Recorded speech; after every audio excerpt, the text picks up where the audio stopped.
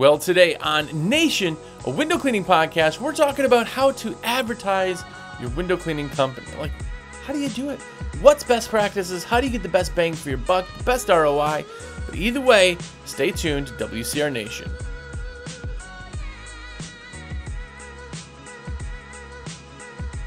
What's up, everybody? Jersey here from windowcleaner.com, and you are here. What's up? If it's your first time here, my microphone is not working this week. And of course, I just sit down. New computer doesn't even have USB ports. Anyway, my sound is not normally this bad, so I do apologize about that. But have a look around. 230 plus episodes of WCR Nation. It is a weekly podcast, comes out every single week, every Friday, anywhere podcasts are available. And of course, YouTube also, if for some reason you either want to watch, which not much is going on, you get to see the amazing sticker wall, or you can just play it in the background.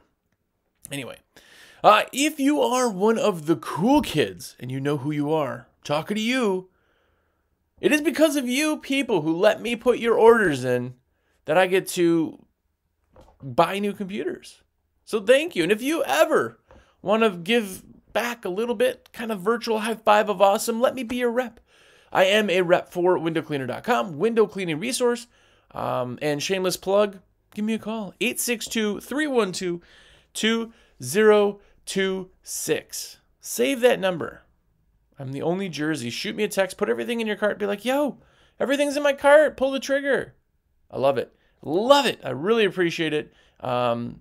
You guys who let me be your kind of guy, your rep, absolutely means the world to me. It really, really does. That's how I make my cheddar and how I live. So thank you guys. Anyway, on another side note and another shameless plug, if you haven't yet, listen, let me just be blunt about American Window Cleaner Magazine. It's absolutely amazing, but every one of you who's watching who's not subscribed to the magazine yet, what the heck, man? I thought you were cool. If you do want to get a subscription to American Window Cleaner Magazine, go to awcmag.com, and that's like a double extra awesome high five. There's also Sticker Club if you like stickers. Either way. Well, today we are talking about how to advertise, or just advertising window cleaning in general. There's some like big time rules, and I'm not going to tell you ROI because everything is a little bit different, but there are some major things that you want to consider when getting into starting to advertise. Now, with that all being said, I'm just some guy with a camera and a mic, right? So these are just suggestions, obviously. If you do want to send me an email about how angry I make you, it's jersey@windowcleaner.com. Why not? Everyone loves to get hate mail. But that's what we're talking about. In advertising, in the first place, let me put this out there. Now's not the time to do it, right? Right now, when I'm recording this, it is November. And we are all really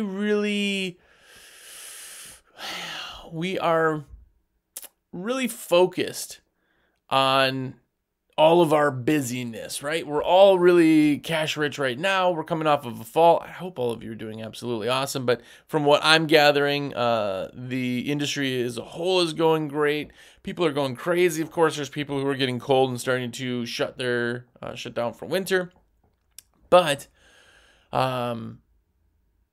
we're not thinking of advertising as much, which we should be. We should have been advertising since the fall started. Remember, advertise when busy, not when you're slow. But getting into winter here, people want to advertise. They don't have the income sometimes coming in. All of a sudden, January hits, and maybe you didn't plan well enough, or maybe they didn't save enough, or maybe the spring is not coming for a while, and then people want to advertise. I'm not telling you, never would I tell you, to advertise this time of year. It just doesn't make sense. It's not good. It doesn't help you. It doesn't do anything for you. No one cares. It's like trying to sell a cheeseburger to a vegan. Like, you can't do that no matter how great the ad is. If they don't want it, they're not going to buy it. Same thing with window cleaning in winter. So with that being said, let's dive in to kind of a little bit more specifically on how to advertise, what works and what doesn't, how to kind of make it get the best ROI. Now, first and foremost, I have to say, Every area is going to be different, but these are kind of the guidelines. And the first big one that I see people kind of just miss the boat on is they don't advertise the same across all platforms. They create one ad for Instagram. Oh, this is cool. I'm going to make something for Facebook. And then they make something for Facebook, completely different ad, completely different look. Then they do paper ads. Oh, look at this. Oh, I got a great idea. And then they do flyers or EDDM like this. And it completely doesn't match. Not at all. But people don't necessarily realize that it has to match. It really does have to match. Because not only are you going to explain your services, let them know what it is, which is very important, but you have to also resonate with them. Now, the same thing in EDDM, which I won't necessarily get into. That's every door direct mail, if you didn't know. It's a program by the post office that blankets carrier routes. So that means everybody on carrier route XYZ gets a flyer or something that you're giving, right? The way that something like that works is the repetitiveness and the familiarity of the piece, right? Same exact piece gets sent out once a week to the same people for 3 weeks, 3 times. People go, well, that just doesn't seem, that's how this all works to trigger in their heads. Same thing with advertising on all other platforms. If you create, and this is how a professional marketer does this, but if you create something that is awesome, right? We'll get into split testing and all that stuff. But if you get something where you're like, this is it, everything points to this is going to be my marketing campaign, it then has to be done in full format, and then you break that down into the pieces you need. Flyers, door hangers, postcards, maybe a website page, Facebook, Instagram. Like, you take that one main thing and then cut it into the right sizes that work. You start with one thing and make it across all platforms. Not only does it make it easier, but now when somebody sees something on Facebook, but they got something in their mail, all of a sudden their brain's like, familiar. That looks familiar. That looks familiar. That looks familiar. And as soon as they're like, dude, I see this everywhere, they stop to read it. They're like, oh, I know that. Yeah, I know that one. If I need window cleaning, I got to call these guys. That's how it works. It's the long play, but it also makes a ton of sense just with everything. So cross-platform, making it the exact same makes sense. Now, I've even gone as far as in a lot of ad campaigns, there's some kind of like design kind of in the background, right? To make it just so it's not normal playing. We did, our logo colors were blue. So we did 3 color schemes, or 3 blues, that were all variants of the blue that is our normal one. And we had like these kind of swooshes in the top that were kind of like in the background. But those swooshes that were in there, that feel, that background of everything was on every piece of digital marketing, every piece of print marketing, and our envelopes. Envelopes,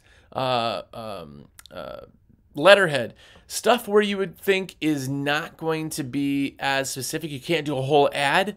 It's that feel so that everything across the platform works. Now, this is why big companies like McDonald's, Coca-Cola, and all these other things, they make a marketing campaign, and they use that marketing campaign for 2 years, 5 years, right? They just beat the death out of that campaign because they've done all the testing to find out that not only does it work, which again, we'll kind of get to, but they put it across all platforms, and all of a sudden it's familiar. Who doesn't know a Coca-Cola bear, right? If you get a flyer, if you get like a letter, or it's in a magazine, or it's the same bears, the same scene, the same thing, the same. Now, we're never going to be Coca-Cola. You know this, I know this. But what can happen is we can kind of make that same translation. So keep that in mind. It's definitely worth doing. Another one is the message. People sometimes kind of forget the message itself is kind of what sells. Sometimes, and people do this also with wraps, vehicle wraps, and that kind of thing. But they try to do everything, right? So here's the services that we offer: window cleaning, pressure washing. But in those genres, I do inside, outside, route, commercial window cleaning. I do roof cleaning. I do driveways, house washing, hardscapes, pool surrounds, gutter cleaning, and screen repair. Like, I could put all those things on there and it totally overwhelms somebody. And just like a page of a book has to physically be focused on and read. But if you do that same thing, instead of listing all of those things, you look at your numbers and go, I'm a pressure washer. That's where I make my cheddar. I'm a window cleaner. That's where I make my cheddar. Take those. Boom, put it on there. Your postcard, now whatever's going on in big letters across the whole top says window cleaning. All advertising in general, print, digital, whatever, has to convey one message that if anybody glances at it, I mean, if I could have that piece in my hand and throw it away, by the time I throw it away, I've already registered what it is for. Because that is going to trigger. People are about to throw it away. They see window cleaning. You can't help but read a word or two words, right? But if it's a book, they're not going to read it. They're going to look at it and throw it away. They never registered all the stuff. Their brain can't. But one big letter, one thing gets them, oh, window clean. Oh. Then they look at it. Now it's up to you to then upsell later, let them know your other services, get them to your website to be interested, see everything else, right? What people think they do by adding 10 different services is that, well, if somebody needs gutter cleaning, they'll see this and go, I need that. No, because people do not, and you do not, in any ads, unless something triggers your interest, read all of it. You just don't. You don't read it all. What it is a catchy picture or a title. Then you read, right? So understand your message and understand you're focusing on one message. One message. Window cleaning. Pressure washing. You can upsell the stuff later. Understand that if you do it that way, it allows you then to send multiple pieces, but still with one message. The big thing is that sometimes people put it all out there and they go, well, 5% of our business is gutter cleaning, but I need to hit those guys. Well, that's not the way to do it because your 5% is just muddying the water for everything else. You'll have a lower ROI because it's not instant in their brains. And a lot of us are guilty of this. We do it on wraps too. I've seen a bunch of them. People send me something. They're like, dude, look at this wrap. How awesome is this? And it will be a book. Dude, it's done. Like, I'm not going to poo on your wrap, but if it's already done and I can't figure out instantly what you do, no one's stopping to read it. The only time something happens is if they're interested enough to see what it is, stop, and then they can read stuff on your car. It's not a website. It's not made for that. All it's to do is to get your attention, catch, number, or get you in the mindset of needing that service. If it's just window cleaning on your thing, oh, window cleaning, yeah, let me call these guys. Tell them about everything else. Oh, yeah, let me check out their website. Super simple, quick, easy to remember URL. Boom. That's how that all works. Is once they get into it, it has to trigger. This is the reason that a McDonald's or whatever fast food restaurant advertises everywhere. They put one thing. Yeah, they sell a bunch of stuff, but guess what? It's a billboard of one cheeseburger. It's their best-selling or most famous cheeseburger up on a billboard. Simple picture and a logo. All it's made to do is that people driving home look over and go, oh man, I'm kind of hungry. See the logo. They don't tell you information. They don't give you all the facts or sell you on the cheeseburger. They go, hey, cheeseburger? Right? That's what we're really trying to do, is we're trying to get somebody interested enough to look at what you're doing. That is it. That is the focus. That is the main part of it. One message. Don't muddy the waters. I'm telling you. That one message cannot be. Again, preface this by saying I'm just some dude. It doesn't matter what I think. It matters what you think. It's your business. Blah, blah, blah, blah, blah. I'm not going to sugarcoat it, but do not advertise only price. Do not advertise only price. If you advertise only price is what you sell on. That's all you have to offer. If your USP is price, that's the wrong way to do it. If your unique selling point is you're the cheapest in town, You're also the one making the least amount of money. Why are you doing what you're doing? Like, why would you advertise that? Now, can there be a coupon or something or listing prices on there so that people understand at least ballpark stop tire kickers? Yeah, absolutely. But the big thing in any type of sales is not the price. It's adding value. It's adding value. So a lot of times people look at things because they're not their target market. They look at it and say, window cleaning. Oh gosh, man, I wouldn't pay $200 for window cleaning. I wouldn't pay $300 for window cleaning. Like maybe cut it in half. I don't know. Because they're trying to sell themselves. You're not going to sell yourself even with half. You're not your target market. We're a luxury business. It's not about the price as much as what they're getting. If I have two companies, both companies are window cleaners, right? They both have the same color. They both look the same. One guy is $100 and the other guy is $200 or $150, whatever's relatively comparable. And the one guy goes, yeah, choose me, I'm the cheapest. And the other guy goes, here's what we offer. We have 100% satisfaction guarantee, 7-day rain guarantee. All of our techs are certified. We have logoed name tags, star programs. We have blah, blah, blah, blah, blah, blah, blah, blah, blah, blah, blah, blah, blah. This is what you're getting with us. Here's what you're getting. The other company goes, here's our price. Are there people who still be like, I don't care what I'm getting, I just need to be the cheapest? Sure. That's like 1 or 2%. Truly. Because even somebody who's trying to price shop understands value. No one doesn't understand the concept of value. Value is not price. But people always want to advertise $50 off with it. That doesn't work when you're in a luxury business, right? Nobody in anything is like, yeah, I'm a plastic surgeon. If you call right now, you get $100 off. Here's a coupon for facial reconstruction surgery. Here is this fancy big luxury service. Here's a coupon.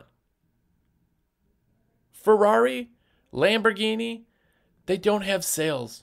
They don't have a Christopher Columbus sale. They don't have coupons. They don't have any of that. And the reason is because they are selling a luxury. What they do offer, what they do sell, what they do advertise is how you'll feel in their car. Their Italian leather is hand sewn. The engine is absolutely tuned to a 200th micron. I don't know, engines. That was really bad. But you know what I'm saying? That's what they do. They focus on what you're getting the value. Because if you're already getting that type of thing, a $50 coupon or a sale, come in now and get $1,000 under MSRP. No. What you do see that on is the base model on vehicles. When you see any of those deals like, now leasing $199 a month with, zero down, that's the base model. Read everything. It's the base model. They got nothing else to sell but price. If they're selling the exact same item, Dodge Ram 1500 base, work edition, we'll say, and the next guy is selling the exact same truck in the same color, the same package, it is the exact same product. Now, there's nothing to sell. There's no value on that. You go to price. If you look at the two trucks, you go, well, this one's a little bit more, but you get free car washes, free rotations and maintenance. Everything's included. You get this, blah, blah, blah, blah, blah, blah, blah. You get the value of this, blah, blah, blah. People will go to that one. They're still selling cars at that price. But if you have two things that are exactly the same, it goes to price because there's nothing else you can sell it. There are no two window cleaning companies that are exactly the same. So do not sell on price, sell on value. It's a hard concept sometimes. Really is a hard concept sometimes because people just assume no one's hiring me because I'm too expensive. If that's in your brain, that's what you're conveying. People still buy Ferraris, Lamborghinis. If they're in the market for that thing, they're going to do that. If they're looking for someone to clean their yacht, they're not looking for the cheapest. They're looking for the company that is the most elite, special value. This is what they offer. Understand that's what you are. Even if you don't believe me, do like a week, a month. Take like a month. Are you planning like spring? April, you are a luxury business. Make your price reflect it. Make your advertising. Build that USP. Tell me why it's absolutely different and do it. And I'm telling you, you'll absolutely kill it. Anyway, another big thing that people do not do when it comes to advertising in general, really, is knowing your avatar. If you haven't done this yet, so how do you sell something when you don't know who you're selling to? And if you just start a window cleaning company, and if you don't believe me, here's the proof. Anybody you ever tell you clean windows, which I always like, this is a side note. I always really, really like telling people that I'm a window cleaner. I own the window cleaning business for 16 years, but people go, oh, what do you do? I'm a window cleaner. And they go, oh, there's tons of glass around. You can, yeah. Right? Oh, yeah, did you do those big buildings, the tall ones? Oh, those ones with the really big houses down there. Oh, I bet you'd like that. Everybody focuses on these big jobs. That's who they think in their brain. Oh, that's who I want. Look at that big neighborhood, right? That is the idea of when you think you know who you're selling to. Somebody new, you go, you're starting a business? Yeah, man, we got a ton of monster houses here. That's cool. I hate monster houses. I do them, but I don't like them. That's not my bread and butter. My bread and butter is cookie cutters. Your bread and butter is cookie cutters. Maybe you're in a storm area and you're the guy who does storms at $40, $45 a piece, and you kill it because you're the guy that does that. You're specialized in that. That's your USP, right? Knowing your avatar is the who your customer is. Now, I did sell my business a few years back, so I don't have this in front of me because legally everything went to him. But our avatar, I'm going to try to remember ballpark, but was like it was a female 38-year-old with 2 kids, 1 dog and 1 cat. And it was a wife with a part-time stay-at-home or part-time job and a husband who was in usually corporate style setting. That was our avatar. There's more in that. I could tell you, hobbies and things like that. There's so much research that goes into this.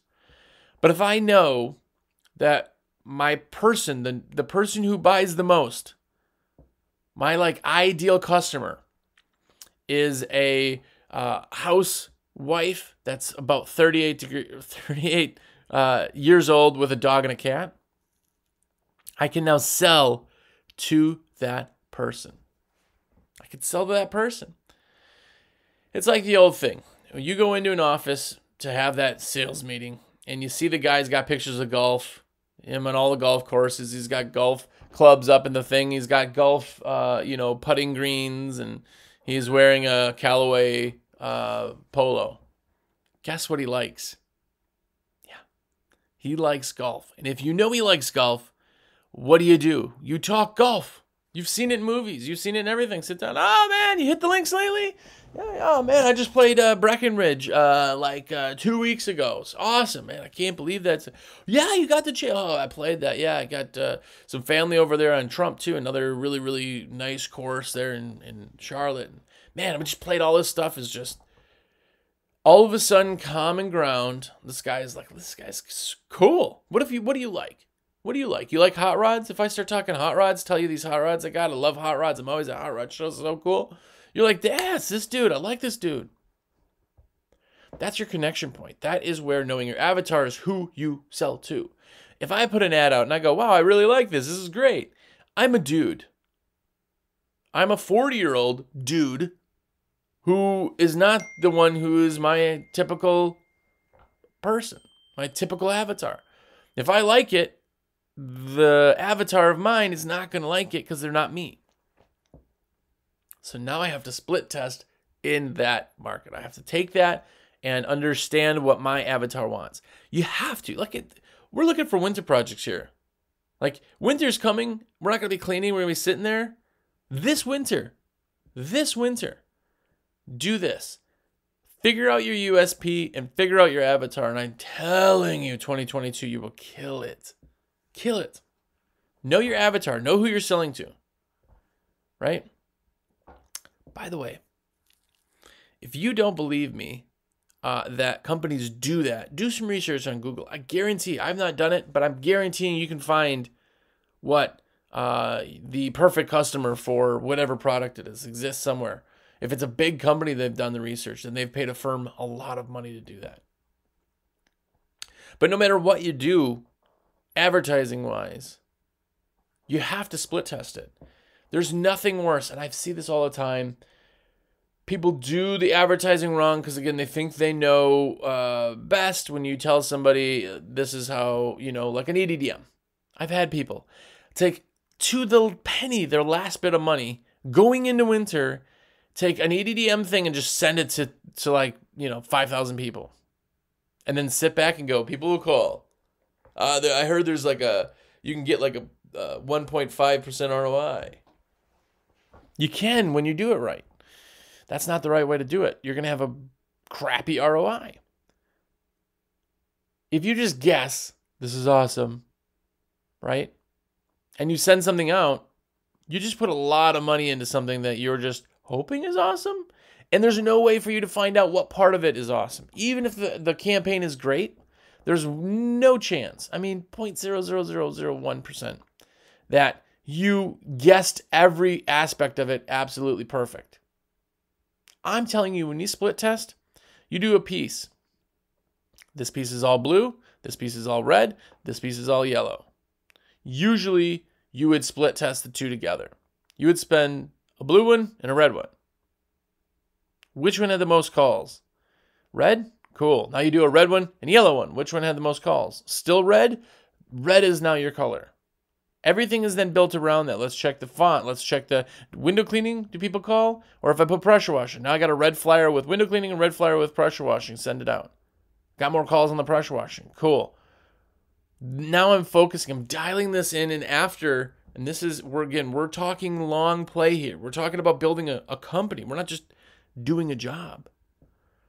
Now all of a sudden, after a year of split testing, you have a really, really good idea. You're always going to split test from there. If you split test, one does better than the other, stick with that one. If at the end of a year, your red window cleaning flyer is still the winner, now all of a sudden it's so dialed in, every aspect from what it says to how it is, to the call, to the deals, to the value, to the everything that's on that, you have dialed in. Now you have an ATM. Now you have something where you put this flyer or mailer or whatever, and it is absolutely perfect for your area.